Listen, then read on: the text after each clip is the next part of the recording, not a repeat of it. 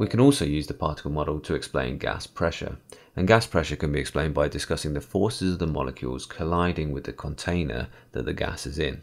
We can use the particle model to explain gas pressure, and gas pressure can be explained by discussing the forces of the molecules as they collide with the container that the gas is in.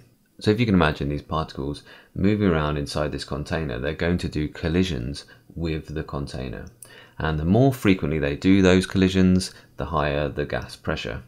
And also the more force, so if they're moving faster, then they're going to do more force of collisions with the container, the higher the gas pressure.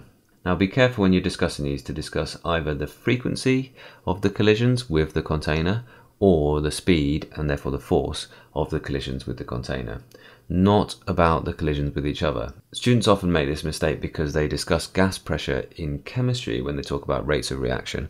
And yes, a higher gas pressure does mean more frequent collisions of the particles with each other, but that doesn't define gas pressure itself. So in physics, whenever you're talking about gas pressure, always talk about the collisions of the particles with the container that the particles are in, with the container that the gas is in. How frequently do the particles collide with the container?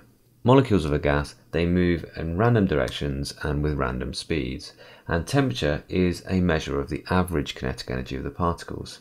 So if the temperature of a fixed mass of gas in a fixed volume increases, then the particles will move around at higher speeds. So higher temperature, higher speed of motion because they've got more kinetic energy.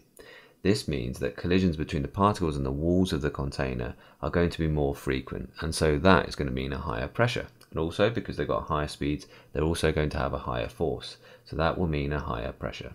So at a low temperature, less frequent, less force collisions with the walls of the container. At a higher temperature, so more frequent collisions at a higher speed, so with more force of the particles with the walls of the container that they're in.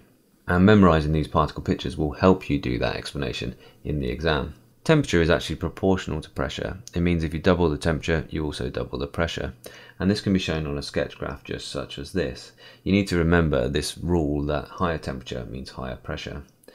And actually we do this experiment in the lab at sort of normal temperatures above freezing. And that's what the black line, the solid black line in this graph represents, the actual experimental data.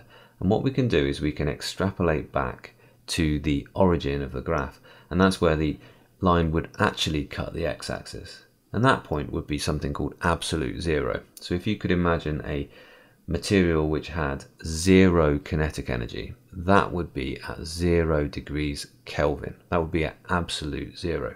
And you do need to have this idea that there is a theoretical minimum temperature, a theoretical zero. There's no theoretical maximum temperature though, because we could theoretically increase the kinetic energy of particles infinitely. It's really useful to imagine the particles as you're discussing gas pressure.